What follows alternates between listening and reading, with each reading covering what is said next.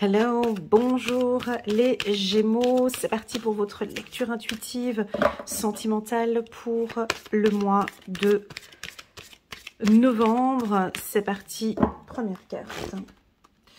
Première carte ici pour les célibataires. Donc on va faire un tirage identique à celui du mois d'octobre. J'espère que ça va vous aider. Alors en dos de deck, on a la carte de la chimie, très jolie.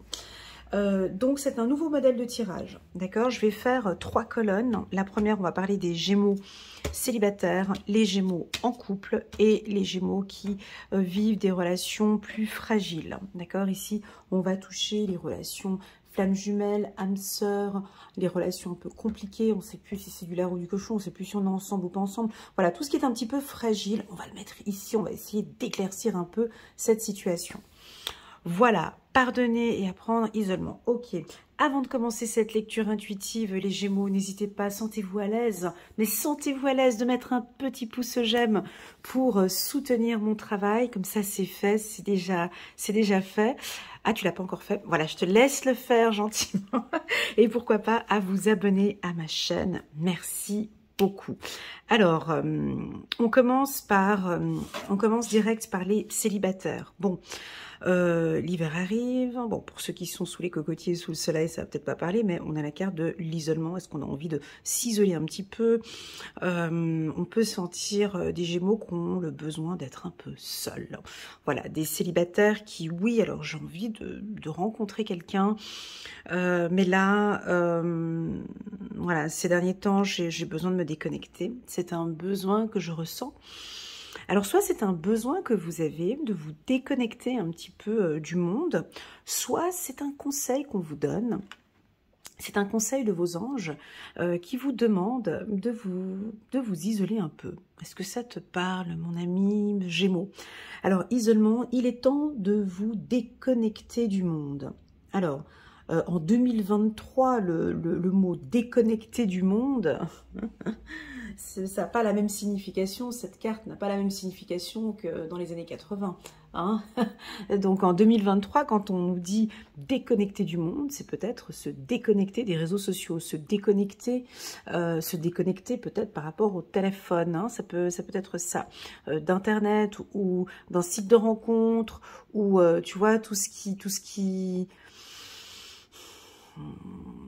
ne te permet pas d'être en contact avec les gens, hein, ça peut être ça, hein, le mot déconnecter du monde, ou tout simplement, cette déconnexion peut être physique, avec l'envie d'être seule à la maison. Voilà, moi j'ai envie de prendre soin de moi.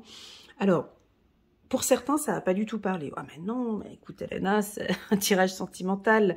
Moi j'ai envie de savoir si je vais rencontrer quelqu'un. J'ai pas envie de savoir si je vais m'isoler. Donc là je zappe, je change de vidéo et je passe à autre chose. Non, attends, bouge pas. Il y a une raison pour laquelle on parle de déconnecter du monde.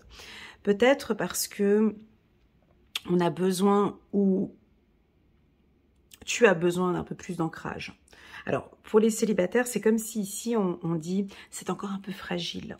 La situation du célibat est encore un peu fragile. Alors, possible que tu as rencontré quelqu'un ou vous êtes déjà en connexion, vous êtes déjà connectés tous les deux, et là, on t'invite peut-être, lors de cette rencontre, tu vas rencontrer une personne, on t'invite peut-être, pas à vous déconnecter, mais à ne pas créer... C'est fou quand même ce que je dis, hein, mais c'est pas anodin. À ne pas créer de connexion. Ça te parle? Ne pas créer de connexion. C'est-à-dire que je te vois seule, donc célibataire, et il y a peut-être une personne qui est là, avec qui il y a déjà quelque chose qui se passe. Il y a déjà... quelque chose sous le feu.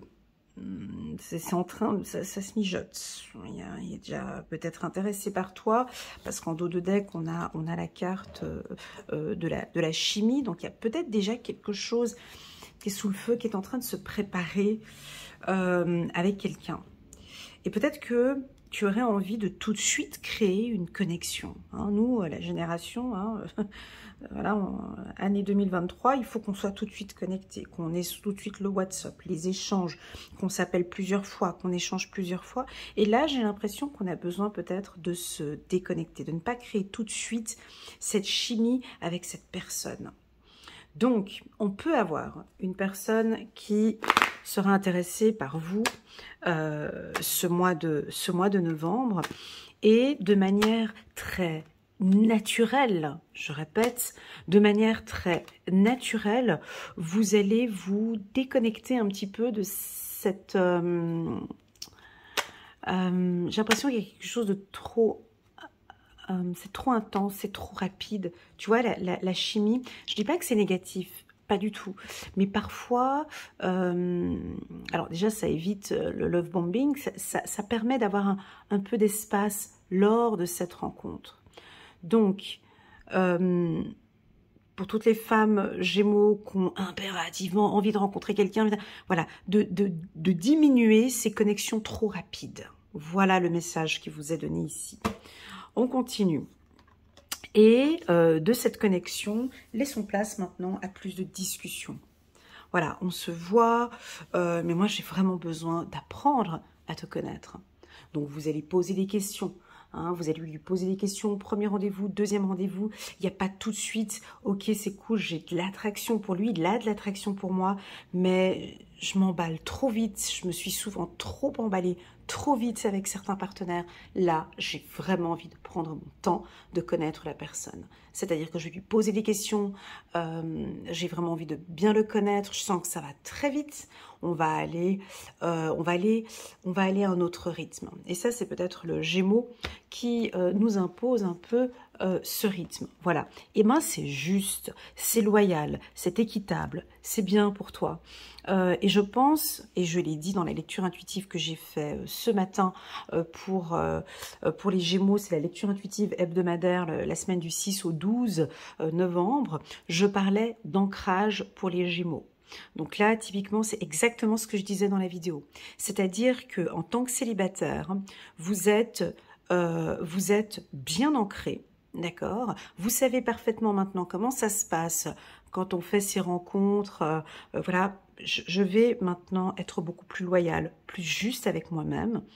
J'allais dire plus administratif, mais oui, pourquoi pas plus administratif, c'est-à-dire, voilà, il y a des conditions, quoi, il y a des règles pour être avec moi. Je suis une belle personne, je mérite d'être avec une belle personne, je ne m'emballe plus, je ne crée plus ces connexions comme je faisais auparavant, ce qui m'a mis dans des situations difficiles auparavant. Maintenant, il va y avoir des règles et ça va être dans la communication. Et vous allez parler, vous allez faire parler l'autre.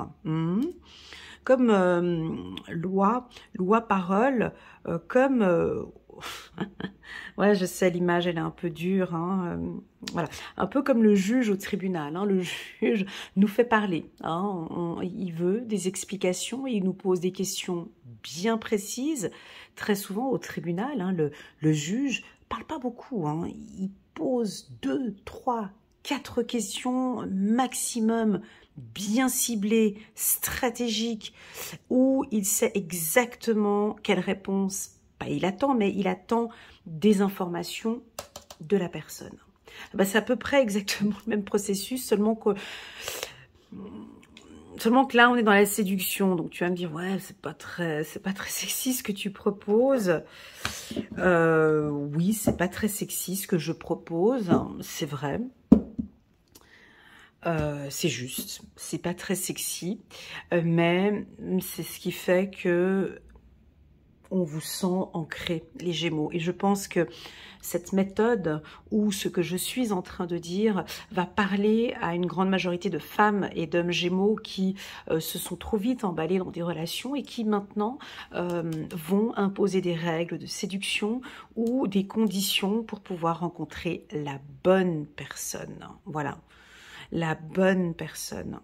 Alors, je ne vais pas vous mentir qu'avec la carte chimie, ben oui, il se peut que vous allez rencontrer quelqu'un, peut-être une femme, Alors, une femme ou un homme avec qui, ben oui, elle est aussi célibataire, ou il est aussi célibataire, et puis il y a une super belle chimie entre vous deux.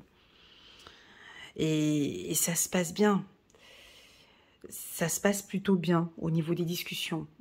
Alors, premier rendez-vous, deuxième rendez-vous, peu importe, on a des rencontres, des échanges, mais ici, le conseil, c'est dis-leur de ne pas s'emballer. Donc voilà, de rester bien ancré, ok? Mais de toute façon, j'ai l'impression que vous l'êtes. Hein. Ici, on a des arbres, ici, on voit que vous êtes bien ancrés, les Gémeaux. Allez, on va prendre quelques cartes. Ici, du j'arrive pas à la prendre, la carte. Voilà. Ouais, on a des opportunités ici. On a des opportunités avec quelqu'un. Et puis, on a la carte de l'intuition. Alors ici, on peut percevoir un S. Donc, il y a de la sensualité. Vous êtes sensible. Vous écoutez votre intuition. Alors, moi, j'aime bien. Écoute, il y a un doux mélange. Ça, c'est le Gémeaux dans toute sa splendeur. Il y a autant beaucoup de chimie, d'attraction, de magnétisme, de sensations, d'opportunités, de choses comme ça. Et en même temps, un très bel ancrage. Donc, ce doux mélange vous convient parfaitement bien. Vous allez donner une opportunité... alors, ça peut être un jeu, peut-être, ce que je vois. Peut-être un jeu de séduction que vous allez faire. Tu vois, elle est coquine, elle, hein, assise sur son banc, là, avec son ensemble rouge. Quelle idée de porter un ensemble rouge comme ça pour... regarde son ensemble. Alors, on a l'impression que c'est un peignoir. Enfin, c'est une soi-disant robe. Et puis, on dirait qu'elle est toute nue en dessous. Hein, tu vois, donc le truc vraiment bien sexy. En fait, je montre rien, mais je montre tout. En fait, c'est ouvert, mais en fait, c'est fermé. En fait, j'ai froid, mais en fait, j'avais qu'à m'habiller d'une autre manière. Enfin, j'ai froid, donc prends-moi dans tes bras. Puis en fait, du coup, j'ai quand même ma tunique, donc j'ai pas si froid que ça. Je montre mes jambes, mais je montre pas le haut. Enfin, il y a quelque chose il y a de l'ambiguïté. C'est que oui, en fait, je suis très très bien ancrée, mais je vais quand même te séduire. Il va y avoir quand même de la séduction, mais t'inquiète, je sais très bien ce que je fais. Voilà, c'est un petit peu un mélange entre tout ça. L'homme, parlons des hommes, des hommes Gémeaux. Alors lui, tu vois, typiquement, alors il a quoi comme attitude? Alors attends, j'enlève mes lunettes. Alors il a une barbe, il porte une tunique dorée, donc il a envie que on le voit. Et puis il porte le bleu roi. Alors le bleu roi, pour moi, c'est une couleur puissante d'autorité, de succès et de réussite. Le bleu roi, pour moi, symbolise aussi le côté analytique. Et c'est ce que je disais un peu tout à l'heure. Elle a un bleu aussi, elle a un petit haut bleu, mais c'est pas un bleu plus clair. C'est lui là qui a un bleu. Et donc, vous êtes très analytique, c'est-à-dire que, alors vous êtes très raffiné, joli, sexy. Vous voyez, vous nous tournez un peu le dos ici. Donc lui, il est en costume, elle porte une robe blanche. Donc on voit la pureté. Et donc, des Gémeaux hommes analytiques. Voilà. C'est-à-dire que j'ai une alchimie avec une femme. J'ai une attraction avec une femme. Mais j'ai en ma possession ici, entre les mains, un homme Gémeaux qui sait gérer ses pulsions sexuelles. Un homme Gémeaux qui saura dire non, pas ce soir. Un homme Gémeaux qui va se faire désirer. Là, vous gagnez des points, vous vous rendez même pas compte, les hommes, quand vous faites ça. Quand effectivement, quand une femme vous séduit, hein, et puis qu'elle pense que, tu vois, elle est là avec sa tunique, avec ses jambes, à la limite, je veux dire, je comprends pas comment tu peux sortir avec une robe comme ça. T'as envie qu'il craque, en fait. Hein. Elle a vraiment envie que lui, il craque. Alors du coup, on sait qu'à 90%, ils vont craquer. Eh ben là, non. Parce que lui, il a toute cette protection. Il y a cette chimie, il y a une alchimie qui se passe là, entre les deux. Mais c'est un homme fort que nous avons ici. C'est un homme qui a du vécu, c'est un homme costaud, c'est un homme responsable, c'est un homme qui a des principes et des valeurs et des règles. Eh bien, figure-toi, ma jolie, que lui, effectivement, il passe un excellent moment avec toi. Il est très attiré par ton charme, mais il est analytique. Il a déjà analysé 2-3 points sur toi, sur ton comportement, sur ton attitude. Et parce qu'elle a une petite attitude d'innocente, hein, comme ça. Oh, oh, oh, oh, oh, oh. Et lui, non, non, non, il reste bien ferme. Il nous montre sa force. Alors oui, il est intéressé, mais il ressent peut-être que non, c'est peut-être pas la bonne personne. Moi, j'ai envie d'une femme un peu plus responsable. Voilà. Il peut y avoir quelque chose comme ça avec la carte loi. Elle donne un goût un peu ferme ici, un peu autoritaire, un peu responsable. D'accord, bah ça peut être exactement la même chose pour la femme. Hein. Et puis là, en ayant cette attitude, où l'homme dira non, pas ce soir. Quand une femme reçoit un non, ça fait quoi à votre avis? C'est tout le temps les hommes qui se ramassent des râteaux. Hein? Mais quand c'est une femme qui reçoit un non, il se passe quoi en fait? Quand un homme dit non à une femme, mais il augmente son sex appeal. Il augmente son charme. Eh ben, il se dit, un homme qui dit non à une femme, hein, la porte est ouverte. Et la femme qui s'est apprêtée, qui s'est mise, tu vois, elle était un peu sexy, disponible et tout. L'homme a dit non. La femme, elle est encore plus attirée par vous, messieurs. Mais bien sûr, parce qu'elle se dit, waouh, c'est un homme bien. Donc là, automatiquement, en même pas l'espace de 10 minutes, tu gagnes 10 000 points rien que par le non. Voilà, voilà, exactement. Ça, il faut le dire. Donc, dans le sens inverse aussi, c'est aussi exactement la même chose. Hein. Voilà. Donc, on continue. C'est la fin. Bah oui, c'est exactement ça. Tu vois, on ouvre la porte et on te la ferme. Moi, j'adore. Moi, j'adore. Je dis pas que c'est ma méthode de séduction, mais moi, j'aime bien quand c'est comme ça. Quand on est ouvert, quand on discute, quand on apprend à se connaître, il y a une phase de séduction, on aime être en compagnie, et puis ensuite, on ferme la porte. J'ai adoré ce moment qu'on a passé ensemble, c'était sympa. Je te rappelle, la semaine prochaine, on se refait quelque chose ces prochains jours. Et t'as la personne et qui est là un peu limite avec le... Ah, tu sais, le bouche bée, on se dit, mais pourtant on a passé un bon moment, je comprends pas pourquoi, que se passe-t-il, est-ce qu'il a fermé, mais pourquoi? Et pourtant il y avait eu cette attraction, il y avait eu cette chimie, il y avait eu... Et il peut y avoir quelque chose dans ce sens-là. Et c'est pas grave. Parce que ça fait partie de la séduction. La séduction, c'est aussi S. Ah ben oui, S de séduction. La séduction, c'est aussi intuitif. Bien sûr. C'est là qu'on arrive, c'est lorsque l'on est en train de séduire l'autre personne en pleine discussion que il y a plein de choses qui se passent en nous. L'intuition, c'est beaucoup de choses. Ça peut être des odeurs, ça peut être une musique, ça peut être une information que l'on reçoit, ça peut être plein de choses. L'intuition, une sensation qu'on a dans le corps. Tout d'un coup, on se sent pas très bien, tu vois. Ou l'intuition peut... Et c'est vraiment à ce moment-là, quand on est dans cette phase de séduction, qu'on peut dire non, ok, j'ai senti mon corps, il m'a parlé, ça ne me parle pas. Ou tout simplement, on peut avoir aussi, avec la lettre S, sensation, sentiment, sécurité. On peut avoir un sentiment de sécurité. Voilà. On peut avoir des femmes, par exemple, typiquement, et ça, c'est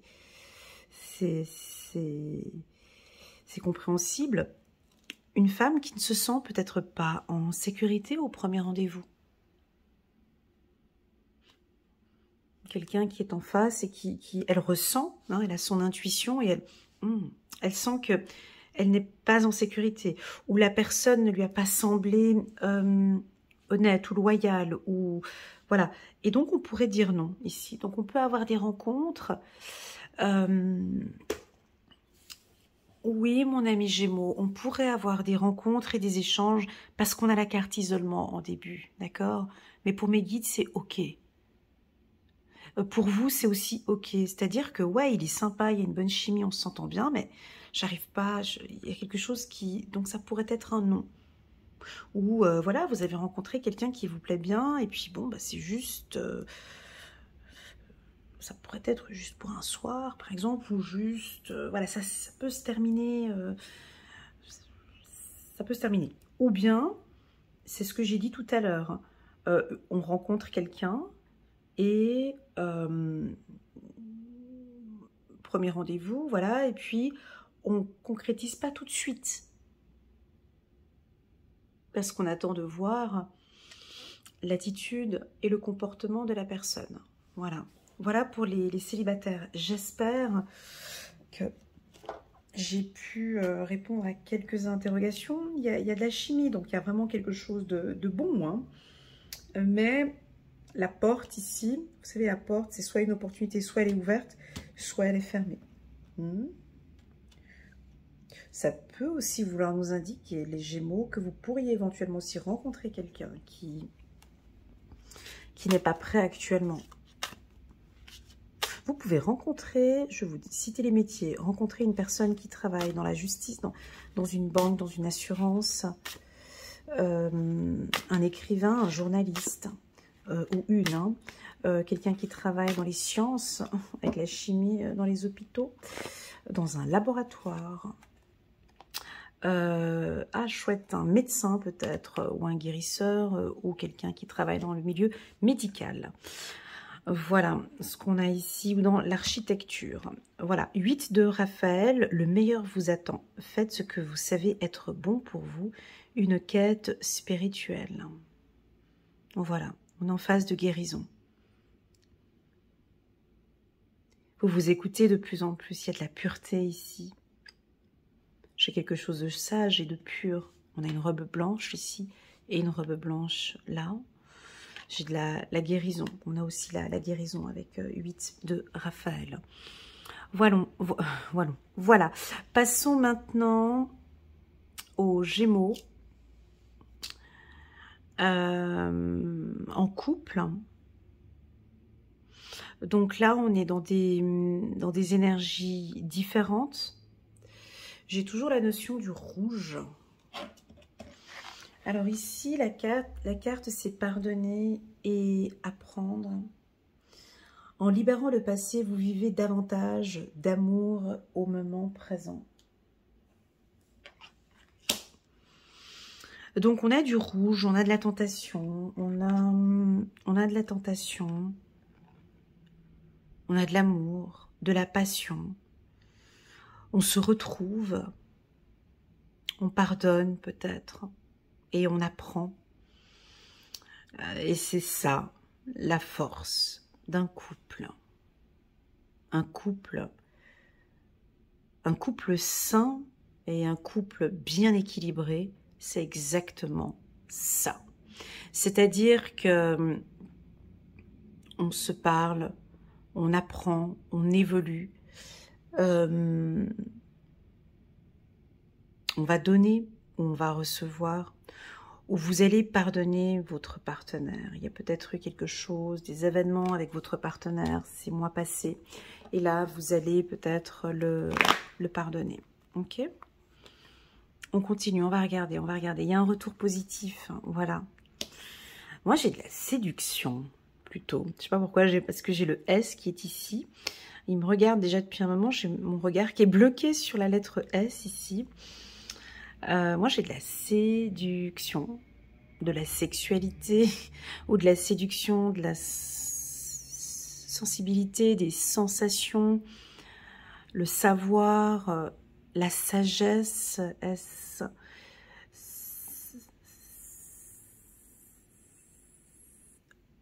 Voilà, mais j'ai plus de la séduction en fait, de la sexualité, j'ai de la séduction. J'ai l'impression que vous savez comment charmer l'être aimé, vous savez comment le séduire. Voilà, ouais, c'est plutôt ça. Voilà, je savais. Et donc, je pense que il s'est passé quelque chose avec lui ou avec elle. Et puis là, le couple a évolué. Vous avez appris à vous écouter. Vous avez appris à résoudre une problématique. Vous avez appris, je ne sais pas, vous avez appris plusieurs choses ces derniers temps. Peut-être toute cette année 2023. Alors, je vais vous dire ce que je ressens, d'accord? J'ai la carte de la chance, hein, c'est une main qui se présente. Donc, 1, 2. Donc, on a 5 apprentissages.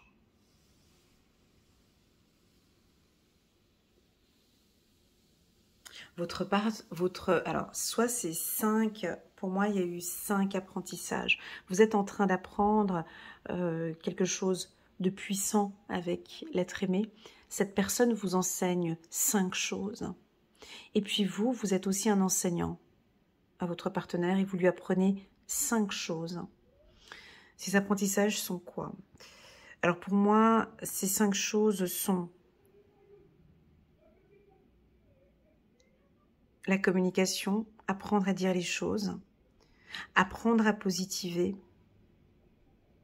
apprendre à se séduire, apprendre à vous séduire peut-être, apprendre à faire confiance, apprendre à prendre votre temps, apprendre la patience. Il vous apprend le calme.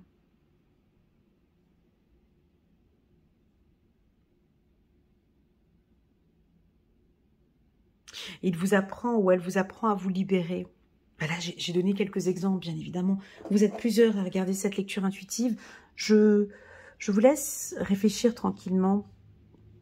Vous pouvez mettre pause sur cette vidéo et puis de réfléchir. Qu'est-ce que mon partenaire, mais quels sont les enseignements de cette relation? Qu'est-ce qu'il m'apprend, mon mari? Qu'est-ce qu'elle m'apprend, ma femme? Qu'est-ce que cette relation m'enseigne? Waouh! Moi, on me parle de la sagesse. C'est joli. Oui, parce que j'ai les robes blanches ici. On me parle de sagesse, on me parle de séduction. On parle de maturité. Le sage. Ouais, moi, je crois que c'est peut-être apprendre à pardonner.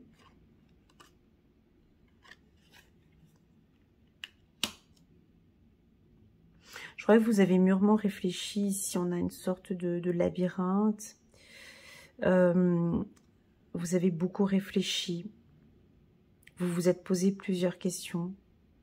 Et maintenant, j'ai l'impression que, tu vois, on a la sortie ici, on a le pouce qui est là. Je vais regarder les cartes qui seront là-bas après.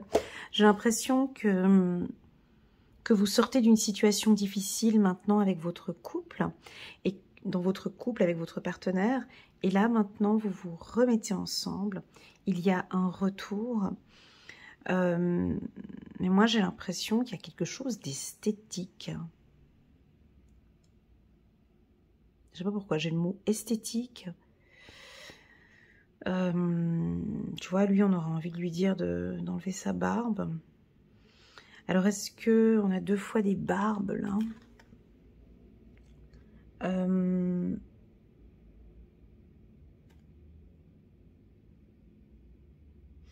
Et puis, on a madame qui supplie, en fait. Hein. Elle fait des prières, elle supplie qu'on le pardonne.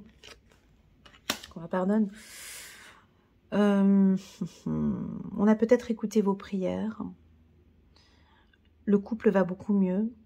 Mais j'ai l'impression qu'il va y avoir maintenant de la bénédiction ici, de la sagesse au sein du couple. Tu vois, la main, elle est posée comme ça, comme si votre couple est protégé. J'ai J'ai l'impression que vous priez pour que votre couple aille mieux. Mais mes guides me disent que non, c'est pas ça. C'est pas ça.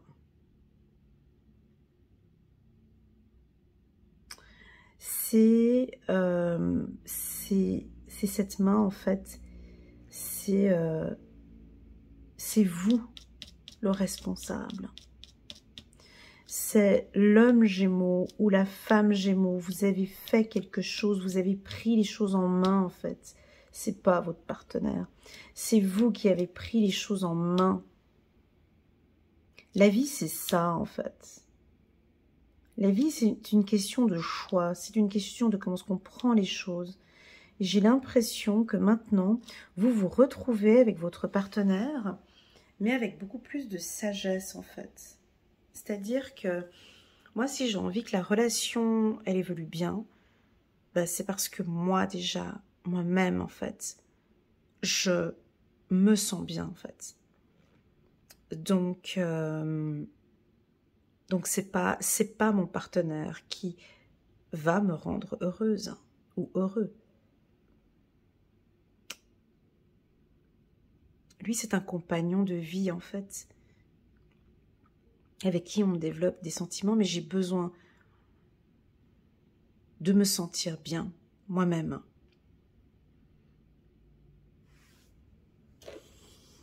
Quelque chose comme ça, mais ce que je ne comprends pas, c'est pourquoi pardonner. Vous vous pardonnez à vous-même parce que... Waouh, on a le succès. Ah bah le S, hein. Merci. Le S de succès. Bah, vous avez réussi, en fait. Mais vous avez réussi quoi, les Gémeaux? Vous avez fait quoi?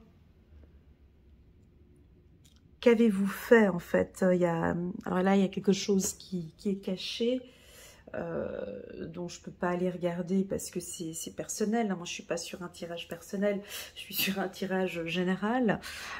Qu'avez-vous mis en place? Qu'avez-vous fait? Qu'avez-vous pris en main? Puis là, je t'entends dire, bah, j'ai rien fait. Ben alors, essaye de faire quelque chose pour reprendre les choses en main, travaille sur toi, prends soin de toi, prends soin de ton âme, de ton énergie. Moi, oui, ben oui, il y a des Gémeaux qui ont investi, qui ont travaillé sur eux et qui font que maintenant, il y a beaucoup plus de paix, il y a le pardon, il y a du calme au sein de ce couple. C'est super agréable. J'ai l'impression qu'il n'y a pas forcément de la communication. J'ai pas l'impression que ce soit des choses en binôme. J'ai l'impression que c'est vous qui avez fait quelque chose. J'ai pas l'impression que c'est le partenaire et vous, tu vois. J'ai l'impression que c'est toi qui as pris les choses en main.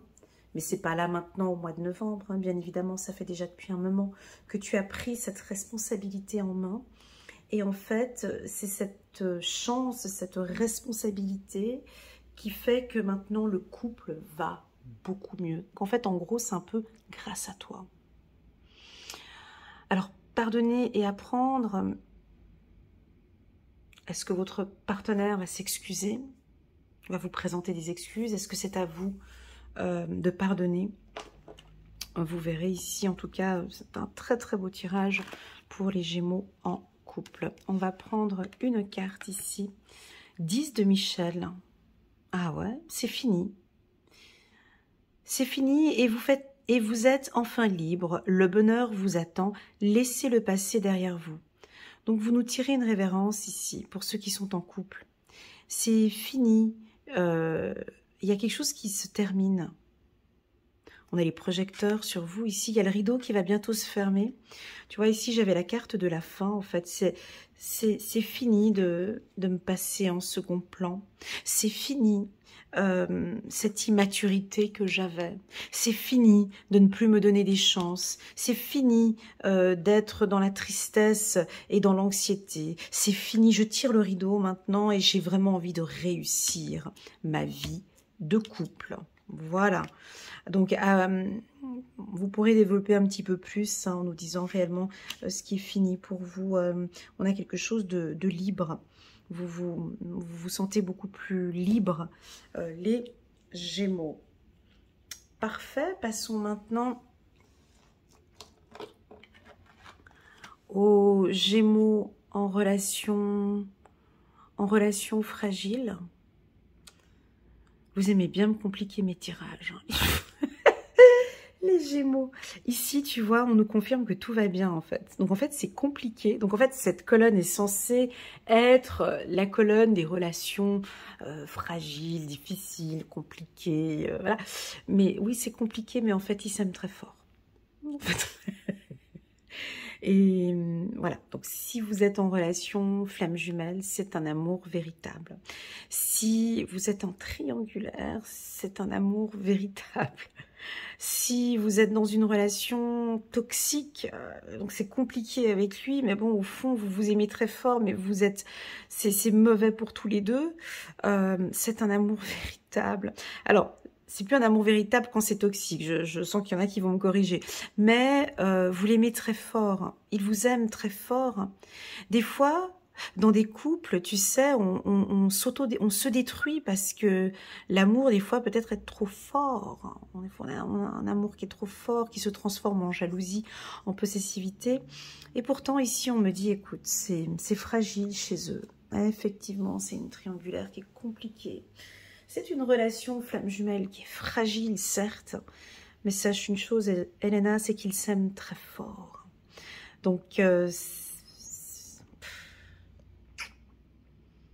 ouais, c'est compliqué, c'est-à-dire vous êtes peut-être séparés, mais vous vous aimez très fort. Amour véritable, avec la carte de la chimie, c'est compliqué. Hein. Allez, viens, on va regarder ce qu'ils vont nous dire. Je vais poser toutes les cartes, et puis après je parle. D'accord? Voilà, on va parler un petit peu. Hein? Allez, on va prendre encore une carte ici.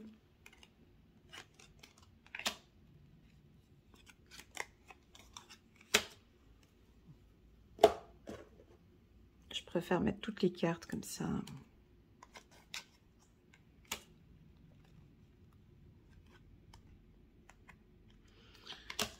Ouais, bon là on est dans du Santa Barbara, top modèle, dynastie, c'est compliqué là.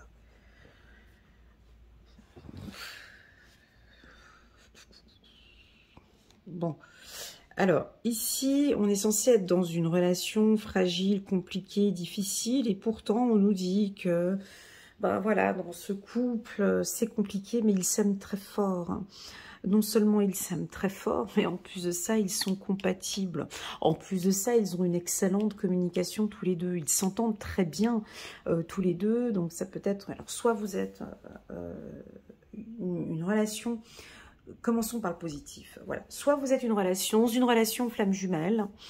Donc tout va bien. Là, c'est la réunion. Donc ce sont les deux âmes qui se retrouvent. L'amour est intense, l'amour est fort. Vos discussions sont super fluides et vous vous entendez très bien. Vous allez mettre des règles au sein de l'union. Il y a une chimie entre vous deux. C'est quelque chose de magique. Il y a quelque chose qui part, qui redémarre comme une sorte de renouveau. Mais la complication étant ici, vous devez faire un choix. Voilà, donc ça nous indique que voilà, si vous êtes en flamme jumelle et en plus de ça triangulaire, c'est très compliqué, je dois faire un choix, je ne sais pas comment faire. Et pourtant, écoute, là ce mois-ci, j'ai l'impression que c'est un petit peu pas le bordel, hein, c'est pas ça. C'est un peu le brouillon, pas le brouillon, non, c'est pas le brouillon non plus. C'est pas ça non plus, c'est pas le bordel, c'est pas ça, c'est quoi?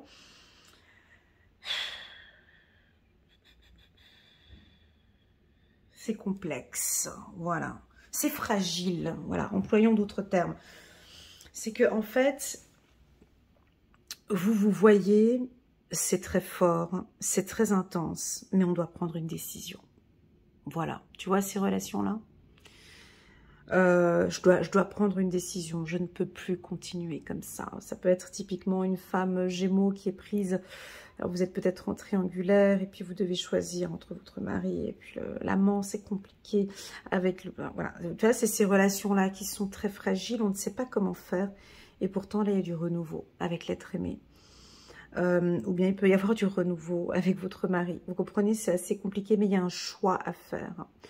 Donc ce choix pour moi, vous allez choisir. Moi, j'ai pas l'impression que ce sera la chimie. Ce choix est porté sur quelque chose d'équitable. Parce que j'ai la loi qui est là ici pour les célibataires. J'ai le retour. On pourrait avoir un retour. Alors, si vous êtes en triangulaire, typiquement, je vous vois retourner avec votre mari. Voilà, pourquoi? Parce que on n'est plus dans la chimie. L'amour est là, l'amour est véritable, l'amour est sincère. C'est un peu compliqué ici. Je pense que peut-être vous allez discuter calmement, tranquillement, avec cette personne. Et puis, peut-être, j'ai bien dit peut-être, c'est pas sûr, prendre une décision ce mois-ci, au mois de novembre. Peut-être, d'accord? Parce qu'on a quand même ici la carte de la discussion. Pour d'autres, si c'est une relation flamme jumelle, donc on n'est pas dans une triangulaire, eh ben là, les deux âmes, elles se retrouvent. Là, c'est la totale. Hein. C'est tu sais, ces deux âmes, ces deux flammes qui se retrouvent. C'est même encore plus fort que ça ne l'était avant.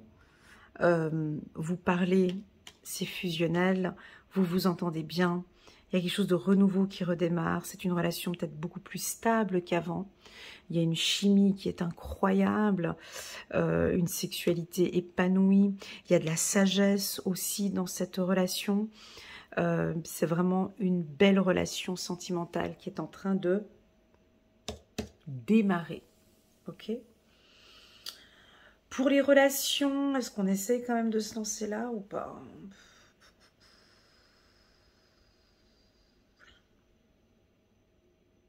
J'essaye. Pour les relations toxiques, c'est pas très clair, mais pour les relations toxiques, j'ai l'impression que là maintenant vous êtes en train de vous poser de bonnes questions sur, mais au final, est-ce que je l'aime réellement? Qu'est-ce que j'aime chez cet homme? Il y a peut-être quelque chose de nouveau qui est en train de surgir en vous. Vous êtes en train de vous dire, mais effectivement, j'ai une grande alchimie, j'ai une grande chimie avec lui. Mais est-ce que je l'aime véritablement? Je souffre beaucoup. Là, c'est pour les relations un peu fragiles. Hein. Moi, je pense que oui, vous l'aimez très fort. C'est ça, ce qui est fragile ici. C'est délicat. Je ne peux pas trop y toucher parce que là, ça part sur un tirage un peu personnel. Je ne peux pas me permettre de donner...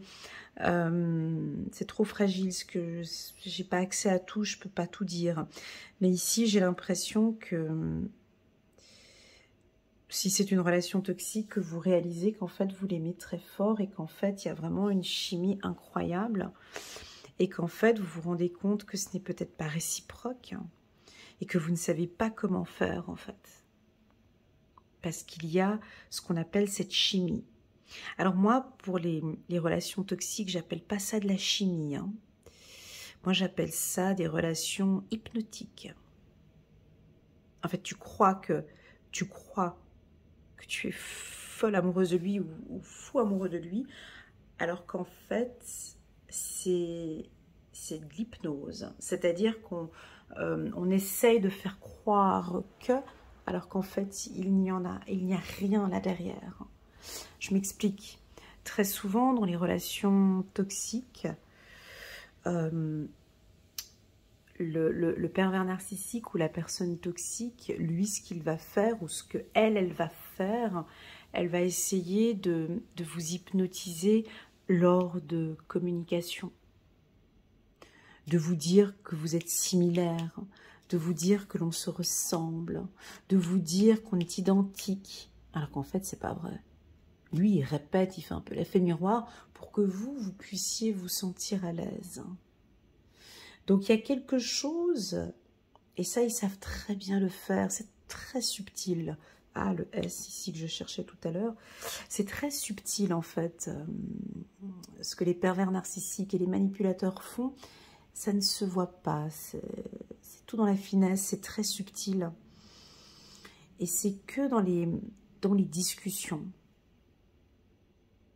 ou dans la connexion. Ils travaillent beaucoup avec la rapidité, avec le portable. Ils sont toujours pressés de tout faire, il faut qu'on fasse tout rapidement, tout, voilà. Puis, ils sont souvent complètement en accord avec ce que vous dites. Toujours. Vous avez toujours raison, ça c'est au début de la relation. Toujours raison, ils pensent comme vous, ils font comme vous, ils ont les mêmes passions que vous. Et en fait, au final, on croit que, oh mais mon Dieu, mais c'est mon âme sœur, c'est quelqu'un avec qui je me sens bien, c'est quelqu'un qui voit comme moi. Alors qu'en fait, c'est comme si c'était lui qui créait, ou elle, hein, qui crée la chimie, en fait. Alors qu'en fait, non, il n'y a rien derrière. Il y a du vide, en fait, derrière. Alors voilà, j'ai voulu donner un exemple ici, parce que c'était pour donner un exemple avec la carte Amour véritable, mais c'est un petit peu difficile. Donc, partons plutôt ici pour des... Il y a un choix à faire, en tout cas. Hein. Il y a quelque chose, on va devoir trancher. On va devoir prendre une décision. Et mon ami Gémeaux, si tu ressens tout de suite que dans les discussions, tu sens qu'il y a quelque chose qui n'est pas très net, je t'invite et je te propose à partir sur quelque chose de nouveau et à quitter cette personne, d'accord?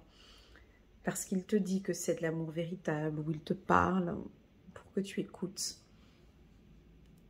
C'est lui ou c'est elle qui crée cette chimie, d'accord?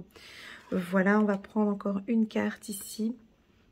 Voilà, 8 derrière, vous pouvez être fier du travail accompli. C'est en pratiquant qu'on apprend. Pensez à reprendre des études ou à suivre une formation. On vous invite peut-être à vous enseigner ou à apprendre un peu plus sur les relations karmiques peut-être, hein, sur les relations flammes jumelles, à apprendre aussi un petit peu plus sur les relations toxiques, quelles sont ses méthodes, son processus. Voilà, comme s'il y a lieu encore ici, c'est très ambigu, cette colonne ici. N'hésitez pas à nous faire un petit retour pour me dire si ça vous parle ou pas.